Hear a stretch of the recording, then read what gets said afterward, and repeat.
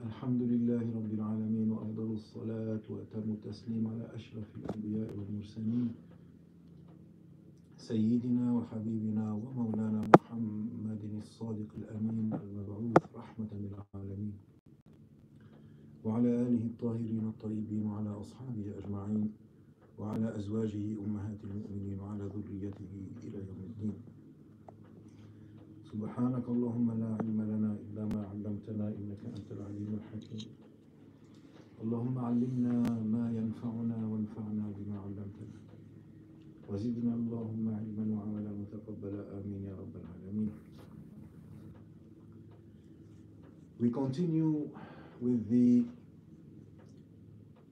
readings and discussions or descriptions of the status of Awliya in this dunya and in the barzakh, the interlife. This life, the interlife. Dunya originally is an adjective meaning nearer or near or lower.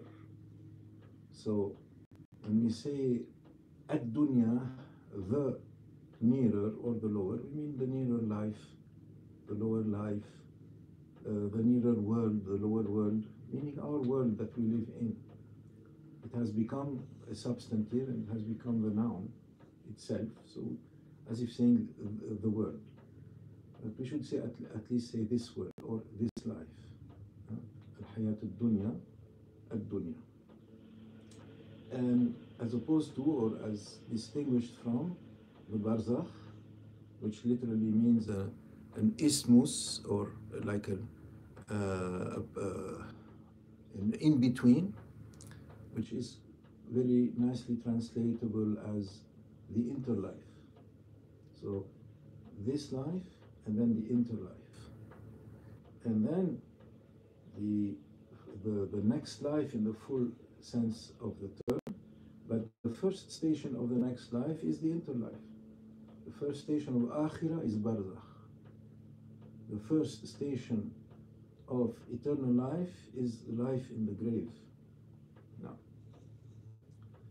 so the life of the believer, just as the life of the believer in this world differs from the life of the non-believer, in that the life of the believer is imprinted with the certainty that there is something more than that is coming, for sure. That certainty is the whole difference between belief and paganism, belief and atheism, belief and the dark lack of any belief in anything beyond the material body that then decays and becomes dust and then there's nothing after that. Whereas belief in the resurrection is the belief in the heavenly message, in all of its various dispensations. There is this constant that there is such a thing as called the resurrection of the dead with a full life in the Creator and through the Creator, through His power. And it is an argument that is running through the whole Quran that the one who created you out of nothing is even more able to recreate you after you have turned to dust. So if you concede the first point, which is creation out of nothing, and they all did, all of the pagans of the past that were addressed by the Holy Quran, including those that were addressed by the Holy Quran, the pagans of pre-Islamic Arabia, believed that this creation didn't make itself. They conceded that point, that there must be a creator behind it. So they accepted the fact that the creator created us and created everything else out of nothing. Because if it was out of something, then that something must have needed a creator too, and so on and so forth. We must go back to out of nothing eventually. They accepted that. And so the Quran used that as a logical proof against the rejection of the possibility of resurrection. That you have to therefore accept the possibility of resurrection because you have accepted the certainty that we were not created out of nothing by ourselves, but rather by a creator. That creator therefore has even more power to recreate you after having created you the first time, to recreate you again from what remains of that first creation. No matter how brittle, how insignificant and turned to dust and so forth, it is even easier because the prime matter was already present. And this is a logical argument and a rational argument that runs throughout the Holy Quran. The argument for resurrection on the basis of the first creation. Allahu Akbar. So, similarly, among the believers also, the life of those with ironclad certainty is closer and closer to the reality of paradise on earth, as if they are already living in eternal life, or already living in Allah subhanahu wa ta'ala, such as when you see them, you are reminded of Allah subhanahu wa ta'ala. You are pointed to Allah before they even open their mouth. Yani, their state has told you the whole story. Because as inheritors of the Prophet, upon him and his family blessings and peace, they have inherited that a state of his that when you saw him, you immediately knew the news. You understood the news already from seeing him. And so therefore, we are speaking about the life of those awliya Allah in the interlife, meaning after the life of this on this earth has ceased, then a new life begins, stronger and higher than the previous one, and that is the life of the friends of Allah. They are alive in their graves, in keeping with their spiritual, prophetic inheritorship, including the knowledge of Allah and its effects on their essences by His permission. That knowledge of Allah has as if reformed them by His permission into people of yaqeen sadiq, truthful certainty, and they are given that miraculous state of assurance in Allah subhanahu wa ta'ala. And that does not stop, because that is part of the hereafter, that is part of eternity, that is part of eternal life, that is part of the true life, al-aish, aish al-akhirah, which is the life of the hereafter. As the companions would say, the true life is the life of the hereafter. So that begins for the awliya of Allah in this life already, and it is a God-given effect, all from the mercy of Allah subhanahu wa ta'ala. Anyone that denies that is as if putting boundaries on the power of Allah. And it is a subtle shirk, not so subtle actually. It is more or less overt. وَالْعِيَاذُ بِاللَّهِ مِنْ ذَلِكَ. We are not such materialistic people of doubt in ghaib. Ghaib, Quran begins with belief in ghaib. Those are the believers. Those who believe in ghaib. So anyone that whispers to you any suggestion that there is something awry with this kind of belief, which is the true belief of Ahlus Sunnah wal Jama'ah from the generation of the Sahaba down to our time and until the day of resurrection, as Allah Ta'ala has shown in his book, as the Prophet ﷺ has shown in his hadith, as there was the practice and beliefs and teachings of the Sahaba and subsequent generations. A pure bounty from Allah subhanahu wa ta'ala, both in life and after death. The awliya have said, due to the effect of the purity of their inward selves and their spirits, that effect, due to the effect that has over their outward persons and their bodies. This is why Allah subhanahu wa ta'ala said, don't say of the of the shuhada, because he gives them that they are dead. Say, yeah, they were killed, they died, but don't say that that's their final state is death. So Allah gives them life again, and then such indescribable, so indescribable that it's like the light of the sun. You cannot see it anymore. We will be blinded. We cannot look at it. We cannot see it. So they are in barzakh. You, if you open the grave, you might see it, or you might see them there, or they will be like everyone else, because we do it of the matter. We do not hear the questioning in the grave, which takes place for everyone, not just the believers, but the unbelievers as well, as has been stated in the hadith. And yet, it's a reality. So, therefore, we do not question the states of barzakh. We just take them as they have been described to us in the transmitted reports. But again, it is a continuation of the states that have already been seen in life about them, the awliya of Allah. So if it is said about the shuhada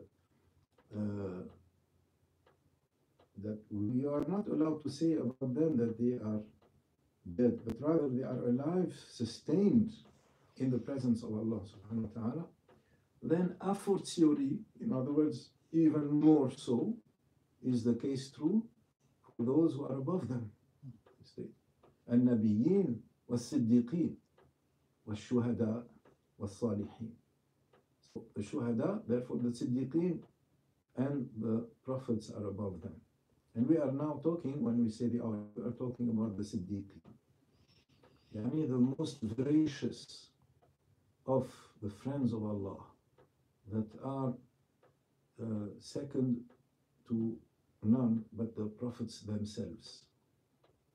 In their staunch yaqeen, the certainty of their belief and of their life in Allah subhanahu wa ta'ala, and that effect that their states, their God-given states, have on them has been described as a kind of light that shows on them, which was described in poetry in the following words: when the brook becomes still in a state of purity and is kept from being stirred up by the breeze, you may see in it the sky without any doubt. Likewise, the sun appears in that brook. Likewise, the stars. Likewise, or such is the faces of those of the loftiest heights, in whose is seen the all-magnificent. When you see them, you are reminded of Allah subhanahu wa ta'ala. When they saw the Prophet sallallahu alaihi wasallam, they would compare him to the sun rising, and they would compare him, as our mother Aisha did, as we said last time, to the Holy Quran, out of shyness of going further and saying that he's like the manifestation of the divine attributes as far as the sacred law allows us to say. See, so she stopped short of that because of her adab, and said his character is the Holy Quran. That is from As-Suhrawardi in Awarif al-Ma'arif, his explanation of this beautiful hadith of our mother Aisha radiallahu ta'ala anha. So, going beyond the life of the prophets in Barzakh, which has been well documented, and by, for example, Imam al-Haqi in his book on the life of their graves, and Imam as-Suyuti also in Al-Hawi fi al-Fatah, a short treatise also on the life of the prophets. What about now the life of the non-prophets among the believers? Imam as-Suyuti has a book called Sharh al-Sudur, and it is a late book in a series of such books before him, such as, for example, the Kitab al-Amwat and Kitab al-Qubur of Ibn Abi Dunya, some of which we quoted yesterday. We quoted from, and Al-Bayhaqi's book Al-Ba'th wal-Nushur, yani the resurrection and the rising. There is a Maliki Imam also, Seville in Spain, Abdul Haq al-Ishbili. He has a book called Al-Aqibah, the hereafter, where he examines that. And Imam al-Qurtubi, a famous author of great tafsir, which is a mainstay also of Ash'ari teachings. It is a very Ash'ari tafsir, and he has also a book on the divine names and attributes, which is famous for that aspect. But he has a book called At-Tadhkirah fi Ahwal al-Mawta wal-Akhirah, yani the memento, you might say, or the memorandum on the states of the dead and the hereafter. Ibn Rajab of Damascus, from the Hanbali Mazhab, Qurtubi being from the Maliki, has a book on Ahwal al-Qubur wa Ahwal Ahliha ila al-Nushur, the horrors of the graves and the states of their dwellers until the rising of the dead, in which he also examines the states of the believers and their bliss in the grave and the special states of the Awliya. And Imam As-Suyuti in Sharh As-Sudur, yani the expanding of the breasts on the topic of the life of the grave and Barzakh and Akhirah. And he mentions in there that there was a Shafi'i Qadi and Faqih known as Shaydala from the 5th century. He died in the 5th century, about maybe 10 years before Imam Ghazali. He has a book on Ulum al-Quran, the Quranic sciences. And in that book, he says, if it is asked about the saying of Allah, and never count those who were killed in the way of the one God as dead, rather they are alive, count them as alive. We say that it is possible that Allah gives them back life in their graves, and for their souls to reside in some part of their bodies, the whole body experiencing bliss and pleasure because of that part, just as the whole body of the one living in the world may feel coldness or heat that might be in some part of his body, but it affects the whole body. It was also said that what is meant is that their bodies do not decompose in their graves, that they remain, as was observed of many of the shuhada and others also of the awliya, remain in their graves as if they had just died a moment ago. Imam Suyuti, after quoting Shaydala, quotes Abu Hayyan, another Andalusian alim, from the originally he was a Zahiri, and then he became a Shafi'i. Also commenting on that same verse, he said, people differed in his great tafsir, Al-Bahr al-Muhit, the encompassing ocean.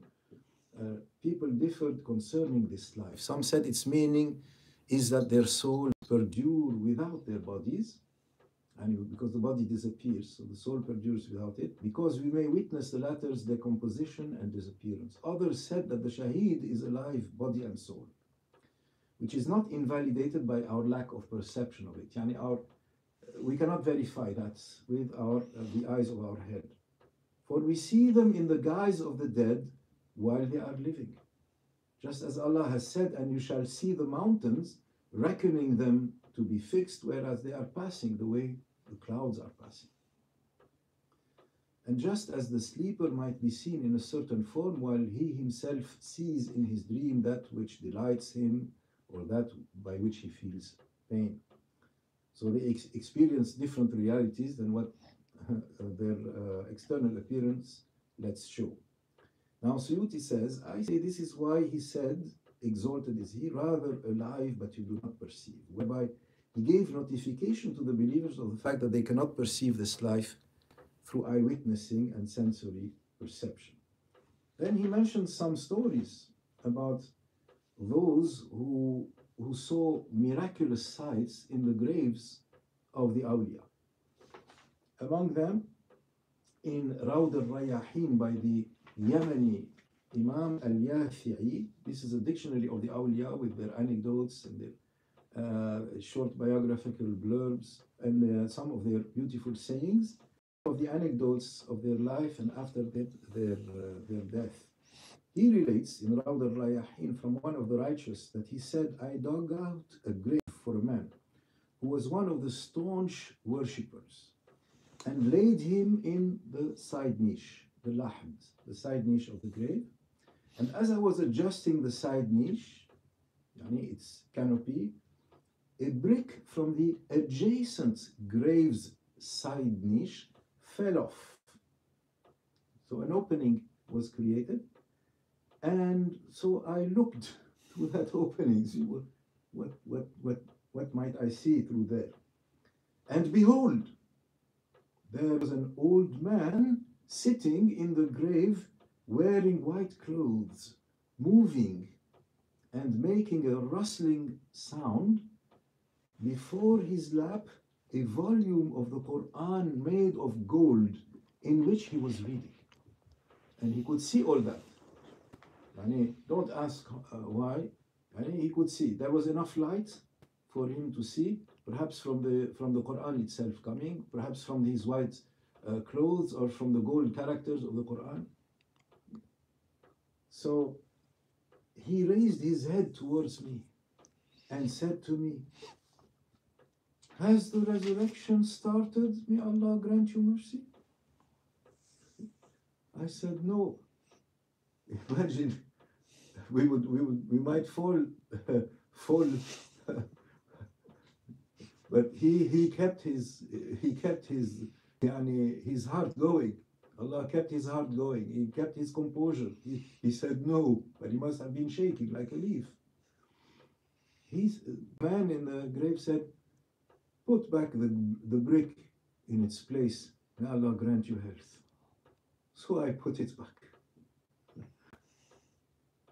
Al-Yafi'i also said one of the trustworthy grave diggers, fiqh, grave diggers, narrated to us that he once dug out a grave whereupon he came upon a human being sitting therein on a dais, like a throne-like seat, with a volume of the Quran in his hand in which he was reading, and beneath him there was a river running. So he fainted, the grave digger. He fainted, that was too much for him. Allahu Akbar. And was pulled out of the grave. He was the only one seeing this. What the others saw was just the grave digger fainting. But what the grave digger saw was a scene of paradise. He was beholding right there in that spot that usually is just earth that he digs out. Allah. No one knew what had happened to him, and he did not come to until the third day. And then after that he could retell his story for our benefit. Allahu Akbar. Al-Yafi'i also related, as Suyuti continues, from Shaykh Najmuddin al-Asbahani that the latter was present at a certain man's burial, after which the mulaqqin, what's the mulaqqin? The one who makes talqeen. What's talqeen? Prompting. Prompting to whom? To the dead man or woman. Remember, O servant of Allah, that Allah created you. You are the son, and you have a servant, son or daughter of a servant of Allah. You are the servant of Allah, and that there is no God but He, etc. The talqeen of dictation of La ilaha illallah, Muhammadur Rasulullah sallallahu alaihi wasallam, and that you believe in Allah, His angels, His books, His messenger, etc. That's the talqeen, the prompting. And it is the practice of the Sahaba al-Kiram, especially among the Sahaba of Sham and their Tabi'een, who transmitted it to us. And that is why Ahlul Sunnah wal Jama'ah, by and large, took that talqeen as evidenced and endorsed and codified and assured by the ulama of all four schools.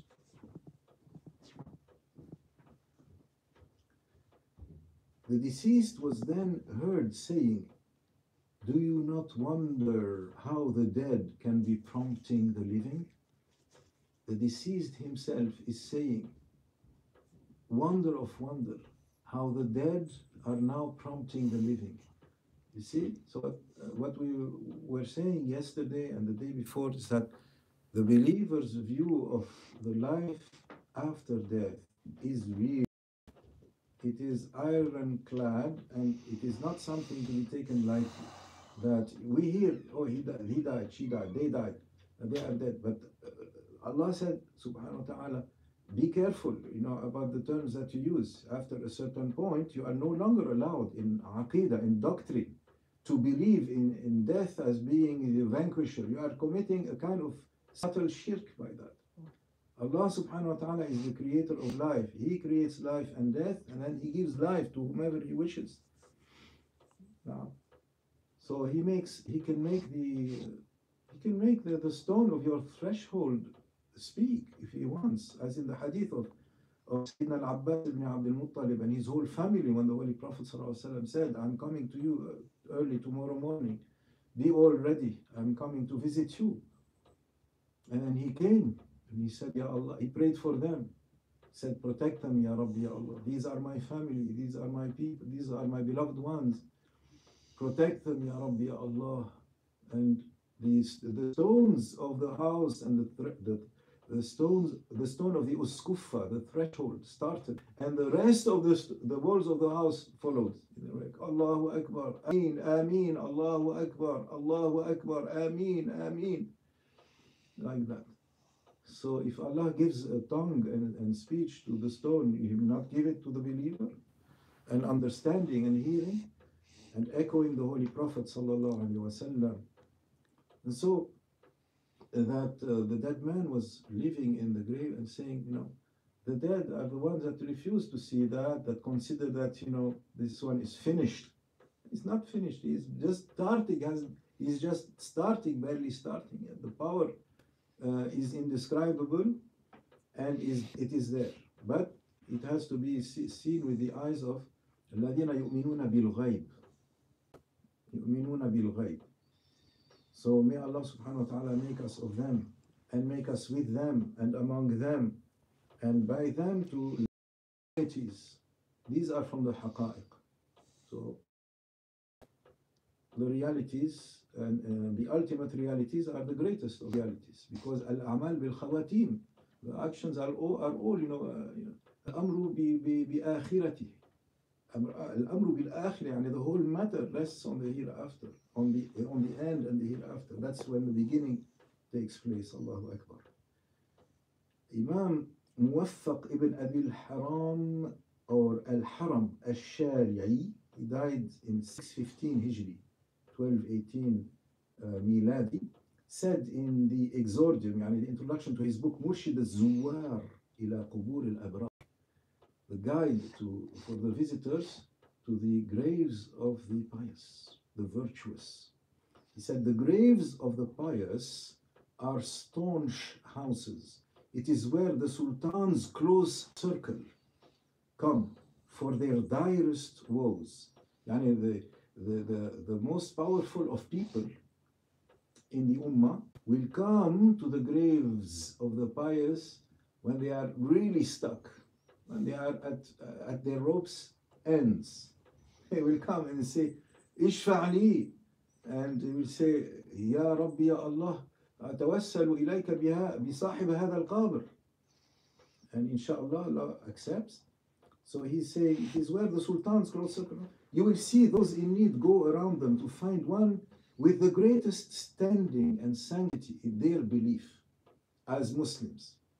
That Allah subhanahu wa ta'ala is not misguiding all of these people, all these ummah, that they are committing a mistake. No, this is something proven. This is mujarrab. قبر معروف الكرخي الترياق المجرب.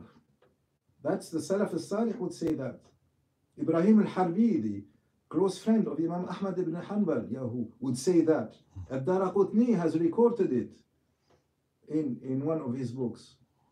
So Imam al-Zahabi, here and there and everywhere in his Tarikh al-Islam and Siyar A'lam al-Nubala. You will never convince us of the contrary. It will never happen. That this is the belief of the Sahaba al-Kiram. They came to the grave of Prophet, so Holy Prophet, one of them, after seeing Prophet in dream. Ya Rasulullah, istasqi li ummah. Or rather, after making a slaughter, a sacrifice, and he saw that the flesh was stuck to the bone, had become as white as the bone, the flesh of the sacrificed animal. His heart took him immediately to the grave of the Holy Prophet. After that, he saw him in dream. And he said, Ya Rasulullah, istasqi li ummatika. Qad halaku. Ya Rasulullah, make a dua of rain for your ummah, for they have perished or are almost perishing. And then he saw him in dream. He said, go and tell Umar to al-Kais ya Umar. Think, Umar, think. Like al-Kais, use your intelligence and use your wit and know what you have to do. What did Sayyidina Umar? He went and he did the famous Salatul Istisqa through Al-Abbas ibn Abdul Muttalib, the uncle of the Prophet ﷺ, in which he said, Ya Allah, we would come to you with our Prophet, and here is the uncle of our Prophet. So basically, doing two things at the same time, reminding the people that it is through the Holy Prophet ﷺ that this happens, and reminding the people that the descendants of the Holy Prophet ﷺ have a paramount role to play. You see, they are his representatives. Allahu Akbar. Lesson learned, alhamdulillah. And this is what all of the four mazahib, the ummah of Sayyidina Muhammad sallallahu alaihi wasallam, and the turuq al-sufiyyah, all of that, they revive this and they practice these directives of ziyarah, tawassul, tadarru', respect of Ahlul Bayt, and of putting first those that come first. So he says, the tongues of situations respond and speak. The hal, the spiritual states of those situations are eloquent for those who see. Those who do not see say, what is this? What is this? What is this? They will protest, if not with their tongues, with their hearts, or they will get up and leave. Subhanallah. So, but those who see the signs, they realize that there is good in this, and that helps quickly in the wake of such visitations. It says, within they are groves. They do not. He says, do not look at the desolation of appearances. Desolation is what? A broken stone, some dust, a place that no one is seen, that is desolate at night, no light, no life. That's the appearance. He says, within they are groves wherein delight the soul of the righteous. They are riyad min riyad al-jannah. So, stand at their graves with manners, feel shy, and say, O living ones, ask mercy upon a dead one. I am the one who is dead. You are the living ones. Now, O wealthy ones, show munificence to a bankrupt one, and weep over the loss of your years of life in vain pursuits and feel regrets. This is the end of Ash-Shari'i's words. As-Suyuti went on. Yafi'i also related from Al-Muhibb al-Tabari, one of the Imams of the Shafi'i, big faqih and big muhaddith. He has a book on the virtues and descriptions of the 10 that were promised paradise that has been published, alhamdulillah, in full. Al-Riyad al-Nadira, the resplendent groves of paradise. Alhamdulillah, and we are talking about the groves. That's what we should call the graves. When we say outwardly the graves of the pious, inwardly we should say the groves of paradise promised to Allah and the Prophet ﷺ to the pious. That's what we are visiting now.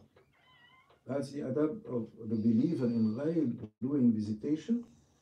So he says, Muhibb al-Din al-Tabari, I once was with Shaykh Ismail al-Hadrami in the cemetery in Zabid in Yemen, whereupon the latter said to me, tell me, O Muhib, do you believe in the speaking of the dead? I said, yes.